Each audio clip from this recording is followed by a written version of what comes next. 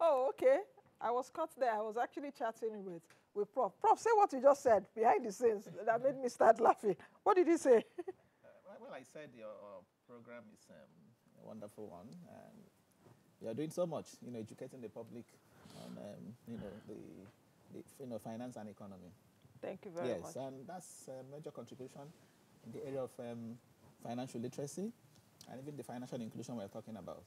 Thank you very much, Yes. Prof. The part that actually was cracking me up was that you said, number one, for Yes. you and your colleagues that are professors too. Oh yes. Oh, we don't joke with this program. Wow. Yes. Wow. That's so good. Thank you very much. You've made my day and my weekend. Thank you. Now, Prof, let me come to you now. We're talking fiscal and monetary policies. How important for someone, let's distill it a bit. And I want you to distill this with like 45 seconds. What is fiscal policy? What is monetary policy? And how important are these policies to the economy in terms of real GDP and inflation? I've made it easy for you. Yes, you made it easy. And you've also you're taking me to the classroom. Fiscal policy is about what the government is doing to achieve some macroeconomic objectives. We have macroeconomic objectives, of course, real GDP growth, low unemployment, and low and stable inflation. So these are macroeconomic goals. So fiscal policy refers to the use of principally taxes and spending and public debt. These are the three instruments of fiscal policy. How does government combine them to bring about these macroeconomic goals? Now, on the part of monetary policy, the focus is on trying to control the volume of money, trying to control the direction of credit, in an economy, again, using monetary policy tools. What are these monetary policy tools? You have the open market operation, you have the policy rate, that's the monetary policy rate, the cash reserve ratio, the liquidity ratio. All these monetary policy tools at the disposal of the central bank. Yes. Okay. In the past, in previous years, and it was so bad under this last administration that we did not see coordination between fiscal and monetary policy. Yes, absolutely. Are you seeing a semblance of coordination now? Or are the two angles, are they doing theirs separately and making us feel that there is a coordination? Yes, I think you're very correct. In the last dispensation, we saw a lot of, working at cross, purposes. The central bank would try to, tighten monetary policy, as it were, reduce the volume of money in circulation. On the part of the fiscal authority, we also saw some fiscal, if you like, injections, fiscal surprises. So that was, of course, making difficult the work of the central bank. There wasn't really this coordination. And again, on the part of the central bank, we saw the central bank, in a way, or in a sense, abuse the use of ways and means. Because ways and means, again, the huge ways and means that came into the system contributed, to the inflation situation we have today. So at present, I see some coordination happening in the sense that there is a presidential committee on fiscal policy and tax reforms, and this committee is working closely with the monetary side to also see how to bring about stability in the macroeconomy. So I see some some coordination, especially given the fact that the people at the helm of affairs, the person in charge of fiscal policy, the Minister for Finance and Coordinating Minister for the Economy, as well as the central bank governor, they also have some informal relationships. So that, in a way, is also helping to solidify this coordination. I want to ask a very tricky question now, because when we talk about fiscal policy, you just mentioned Minister of Finance. Yes. Where is the role of the Minister of Budget and Economic Planning? Yes, that's also because, within... yes, it should be within... in some climes, in some countries, and we even had it until recently, the two are actually merged. You have the Minister of Finance, Budget and National Planning. Remember, we even had it in the last year. So it's actually one, is meant to be, they're meant to sit in one place. By the way, remember too, that the budget is a major Exactly, fiscal policy tool. instrument. Yes, policy instrument. Yes. Yes. So they're actually together. That they are separated now doesn't mean that they're not, working together. I understand that. But now that they are separated, do you see a better economic planning for the country? Because now it's Ministry of Budget and Economic Planning, Yes. which still falls under fiscal policy, Yes. which is talking about the programs, the policies that government will put together. Yes. Budget 27.5 trillion is a fiscal policy. Oh, yes. Tinubu's budget of 27.5 trillion for 2024 is a fiscal policy. Absolutely. So how do you see us having right economic planning with Atiku Bagudu now in charge of that ministry? So Yes. now it's been divided. Yes. Yes, of course. And Edu is remember, the treasurer. yes, so, but also don't forget that we have a minister of finance who is also the coordinating minister for the economy. You know, so again, that gives him, if you like, a helicopter view of all the relevant ministries, including Ministry of Trade and Investments. They are all, within the, if you like, remit of fiscal policy. Yes. Okay. Now let's take a look at President Tinubu's $1 trillion economy. I guess you would have seen that. Yes. And he's mentioned that in several fora. Yes. What kind of fiscal policy and monetary policy coordination does President Tinubu need to achieve that $1 trillion? Yes, Nancy. I was talking at an event recently in Lagos. That was 2 days ago, and I said, $1 trillion economy. The best way to envisage that is to say, if you look at our GDP today, let's even assume that it's $450 billion, even with the devaluation. Now, $1 trillion means you plan to double it. You dream to double it, okay, within the next 6 years. We're already in 2020, 2023 is already gone, okay? Now, what that means is that you intend to achieve 100% growth. Now, if you divide 100%... Oh, I see where you're coming from. Yes, if you divide it by 6, that gives you like maybe 16%, 17%. So that's why some people think it's really unrealistic for us to say we'll be able to do 16% GDP growth rate on the average for the next... you can see how tall the order is. Do you think it's and unrealistic? Because from your own analysis now, I'm understanding you that you need to double, it has to be 100% times 2. Yes, it's times 2. Yes, but I also think nothing is impossible. Yes, I also think it's achievable. But the only way we can achieve that, you're talking about fiscal policy, is by, spending right. Look at the 2024 proposed budget, 27.5 trillion. You find in it a deficit of about 9.8 trillion. Okay?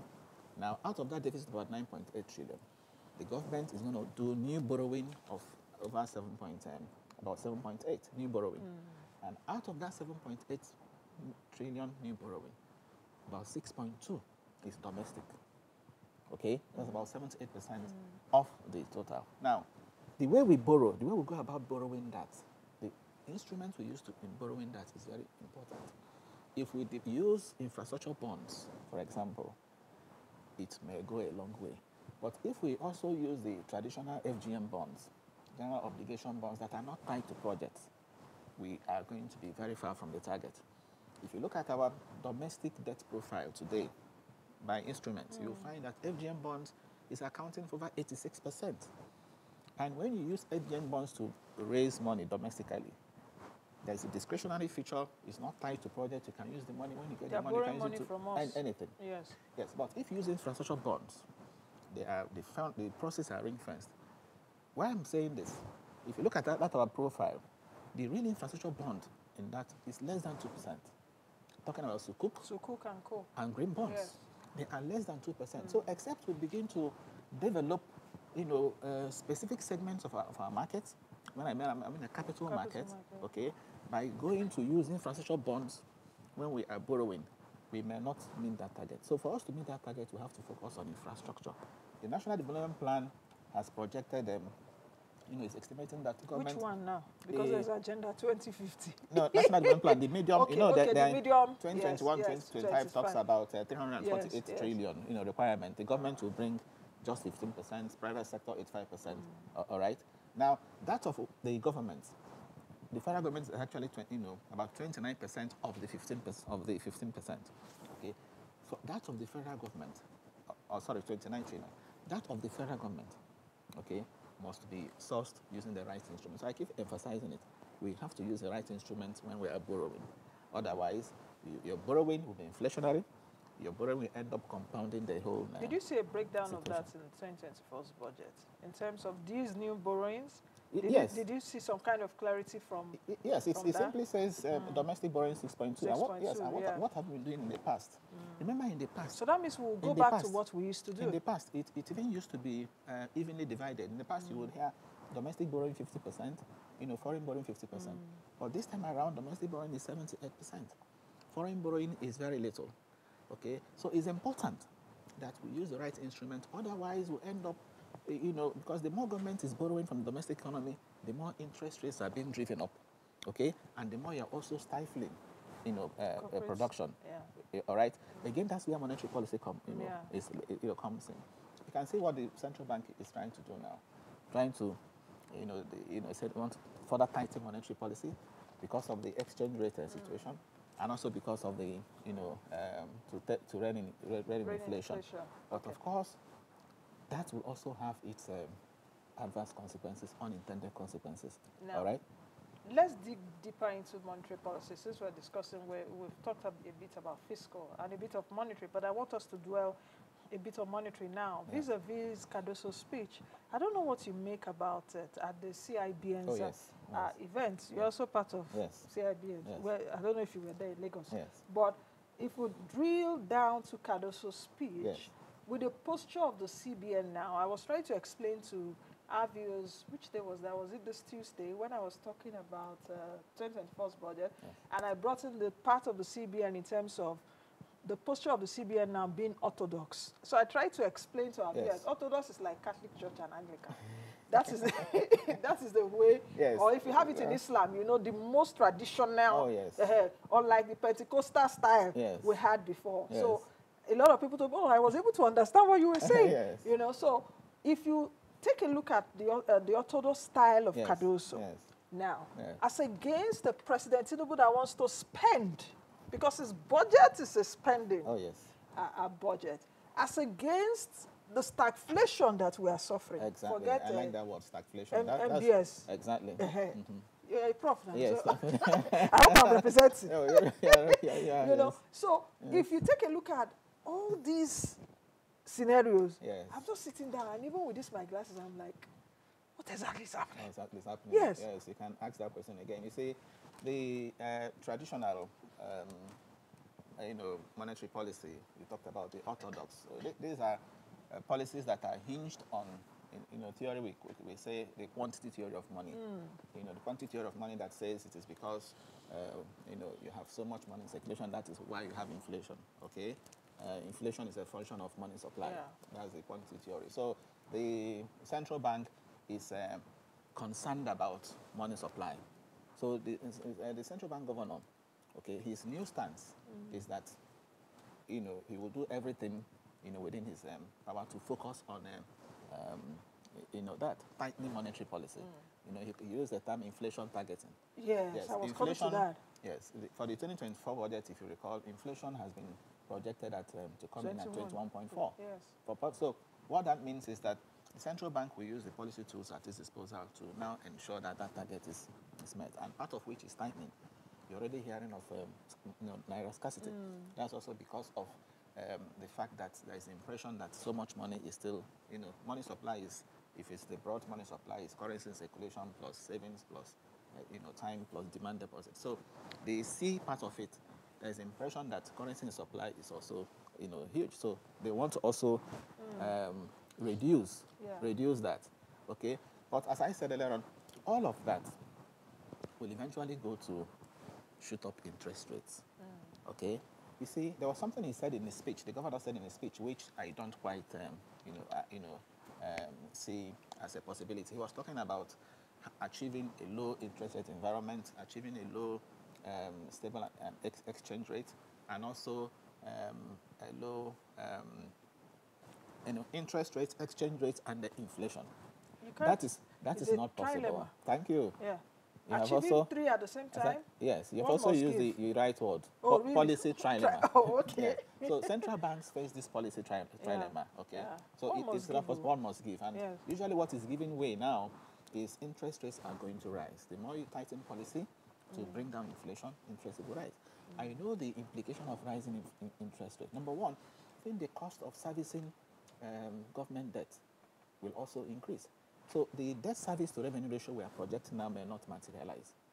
Let me quickly say this. A major challenge we have in the 2024 budget proposal is this exchange rate of 750 that we are using. Okay, it is not, one is not being pessimistic, but it's not likely to, materialize. Already, you have had the central banks even adjusting even the official exchange rate to be able to close the parallel market premium. Okay, so for me, what is the way forward? It looks crazy, but I keep making this suggestion. The government appears to be focusing on the supply side of the market, trying to get dollars to calm the market. But not much is being done on the demand side. Even if you bring the dollars, you manage to borrow from the banks, or you manage to get from Africans, and the money comes, okay? If you don't deal with the demand side, the problem will still be there. Okay, Prof, Yes. we have about 3 minutes to go, and I have so many questions to still ask you, and it's just unfortunate that this 1 hour just goes... Yes, you took my time. I thought I was going to do a 1 hour. Oh, Yeah. Prof! I had another issue to Yes. look at, because I have a Yes. lot that I'm dealing with. It's Yes. like I'm chasing so many Yes. issues at the same time, But let me ask you this question. Dovetailing from what the central bank says it wants to do now, which is inflation targeting. Yes. Before, they used to do like what we call monetary targeting, which is about quantity of money. Yes. Now, how much of a big shift will you see from monetary targeting to inflationary targeting? What kind of, for me, I'm looking at it like a shock will be sent to the system. Absolutely. Do you understand? In terms Yes. of that radical shift. So Yes. how should this be balanced from a monetary targeting in terms of the quantity of money we've seen all that happened in the past few years to inflation targeting, which is about price? Yes, the truth of the matter is that if you look at the framework for, monetary policy, really, you have what we call the intermediate target. The intermediate target of monetary policy is actually the money supply. All right, the broad money. That's the intermediate target, and then you have the final target. Okay. By the way, you also have the operational target. The operational target of monetary policy is the reserve money. Then you have the intermediate target, which is the money supply, and then you have the final target. So in this case, the central bank is saying its final target is inflation. Unlike previously, when the final target, would be inflation and output. So the central bank would also be concerned in what is happening in output and what that was also what drove all the effort we saw in the development finance space in the previous administration, because they were also concerned, with output. But this new one is saying, no, my focus is just on inflation. And I'm saying, just as you rightly pointed out, it is really going to be that transition, is really, going to be, sudden, in a way. Exactly. I don't advise the central bank to completely ignore, aspects to do with outputs, okay? Because they go together. The more you focus on inflation, especially given the fact that inflation drivers in Nigeria, many of them are supply side, which fiscal okay? policy has to fix. Exactly. I was coming to that. Exactly. So if that is not taken into cognizance, you end up hurting output. Look at the rate at which we are growing. Exactly. Last GDP figure just 2.54%. Okay, very weak growth. So we need to also, pay attention to growth, much as we are also looking at inflation. There has to be a balance. A We have balance, to strike exactly. a balance between inflation. And achieving that balance is a lot. Yes. It has to do a lot with And thinking. the coordination between the fiscal and monetary coordination. policy. President Buhari couldn't achieve a GDP growth of 3.75% he set for himself. Tinubu has set 3.76%. Yes. Let's see how. 76%, 3.76%. Yes. Thank you very much, Prof. Let's do this again. Oh, we will surely do this. Okay. In case I don't get to see you before the end of the year, I wish you a Merry Christmas Thank you. and a happy